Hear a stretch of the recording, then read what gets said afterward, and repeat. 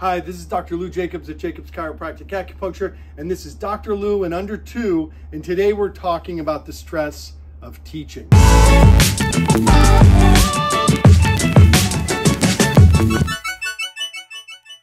Teachers deal with a lot. They deal with a lot of stress from families, from parents, from the kids, from the bureaucracy of the school and the administration and everything that's going on in the world. And this stress adds up, and it adds up quickly, making teachers more vulnerable, especially because they're bending over students and looking down a good part of the day. Makes them very vulnerable to headaches, to neck pain, to upper back and shoulder pain, to low back pain. And then when they're done, they go home, oftentimes taking care of their own families and working more on the computer, and they're adding more insult to injury.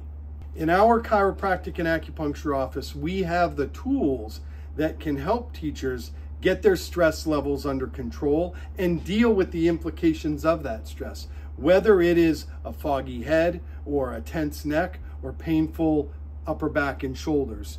We've got non-invasive tools that don't require drugs and surgery, that don't make you groggy and feel hungover and tired the next day, so that you can get up with improved energy and improved spirit and go to work and do your best job.